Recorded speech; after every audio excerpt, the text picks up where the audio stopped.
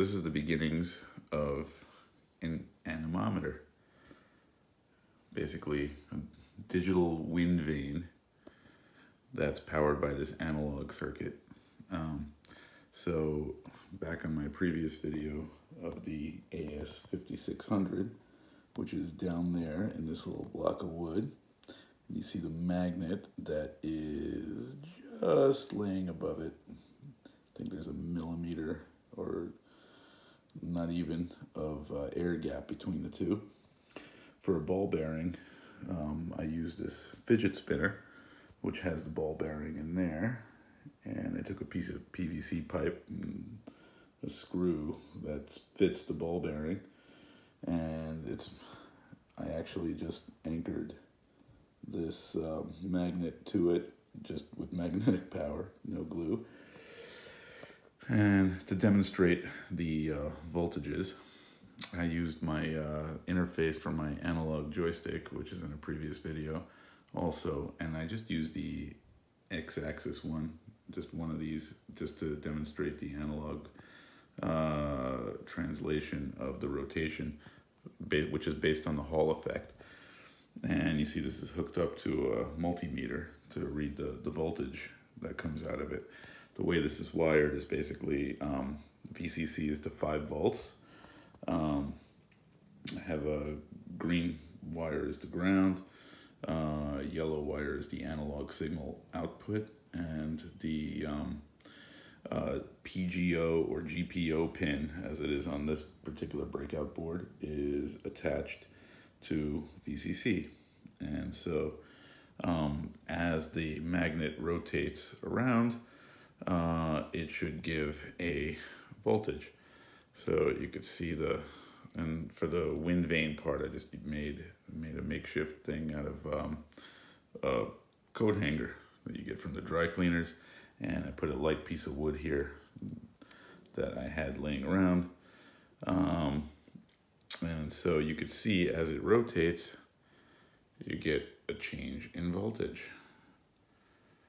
And the corresponding change in the analog meter, which is in dot mode from the joystick project. And as this rotates, you could see the corresponding voltage as the voltage goes up, because this is basically a potentiometer.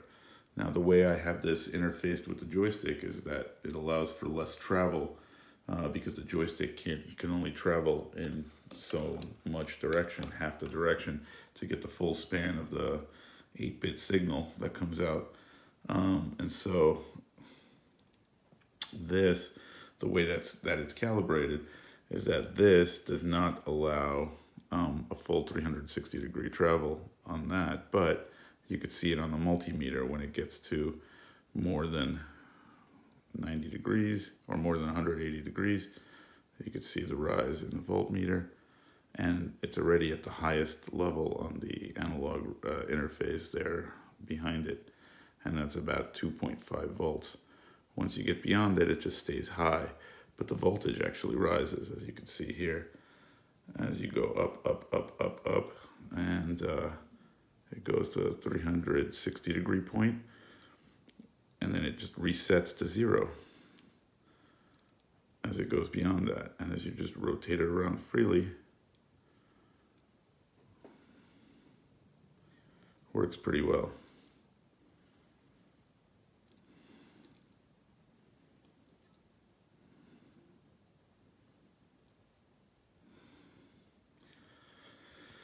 So my intention for this is to create another interface for this particular device using the same basic plan, the LM324s, but I think I'm gonna make it 8 op amps, so 4 total chips.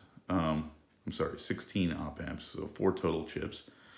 So I can have a resolution of 16 bits, which I can place around in a circle to determine the wind direction as the wind blows this, which I intend to use in a boating application. to determine wind for docking, sailing, etc. So stay tuned. Next video should have the complete circuit. And once again, this is the AS5600. And there's the magnet right at that point underneath in the middle, which lays right over the center of the AS5600 chip. I don't know if it can be seen that well here, but there it is, the little shiny circle in the middle.